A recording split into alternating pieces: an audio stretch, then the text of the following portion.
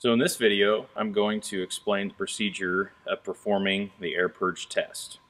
A couple reasons why we might do this is if we have hooked up the tractor to the planter for the first time, or if we've rehooked the tractor up after doing some other sort of field work and need to purge the air out of the hydraulic system. The reason why we need to do this is if we don't, there will be air in the system and our downforce can perform erratically.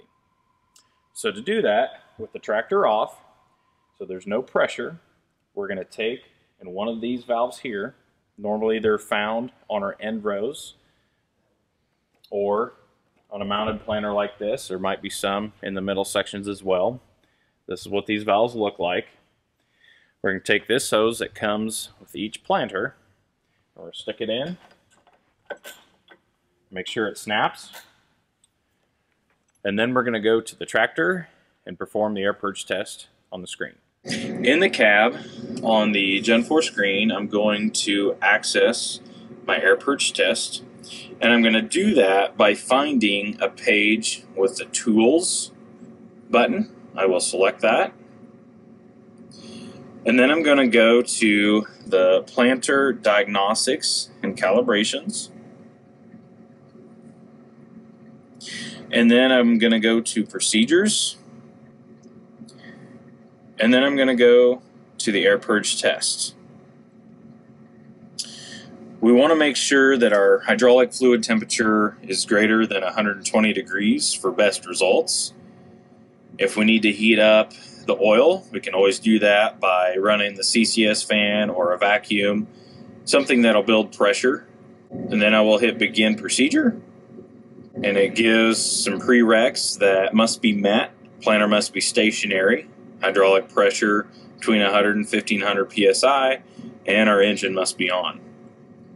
Then I'll hit Next to continue. Then I can select the rows that I want to purge. A lot of times I'll just do the whole planter. So in this case here, it's a 12-row planter. I'll hit Next.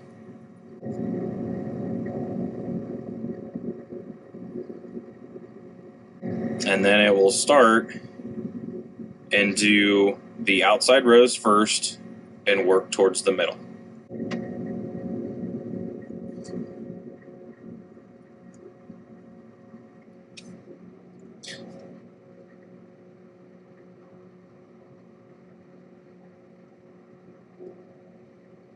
As we can see, the rows that pass are green.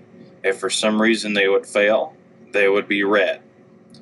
So we want to wait till all rows are green. And then test will be successful. We'll hit OK, and then we'll go back outside the cab to remove our hose after we shut the tractor off. Alright, so now that I've done the air purge test on the screen, I shut the tractor off. Then I'm going to take and unhook this hose and put it in a safe storage position where I know it's at, because I will need it again. The other test that I like to see performed before starting in the season is the valve test. In order to do that, we need to make sure we have our air purge hose unhooked. The importance of doing the valve test is it's testing this valve, and we can see if one of the valves are bad even before we go to the field. Because if one of them is bad, this row unit will have no downforce at all. So that's the importance of checking it. In the cab, in order to do the valve test, I'm going to find a page with a Tools button and select that for my planter tools.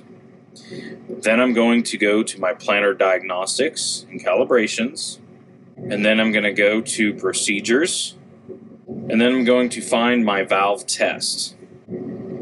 The hydraulic fluid temperature must be greater than 120 degrees for accurate results.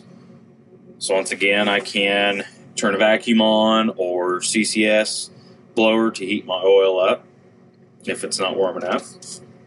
I'll hit Begin Procedure. And the prereqs are shown that must be met. Engine must be on, planter must be stationary, and hydraulic pressure needs to be greater than what it is now. So I'm just going to deadhead an SCV. in order to achieve that. Then I'm going to hit next, and I can select the rows that I want to do.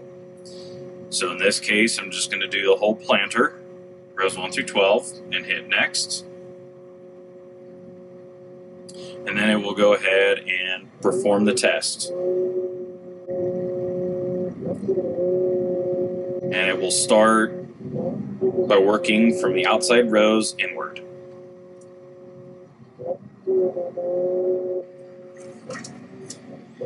So what we want to see is all of the rows turn green.